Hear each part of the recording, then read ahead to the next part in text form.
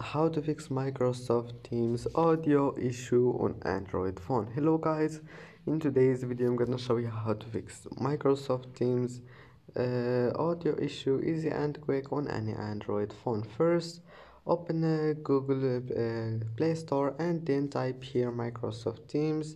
Now just make sure your Microsoft Teams is updated, and if you can update it, just update it, and that's it.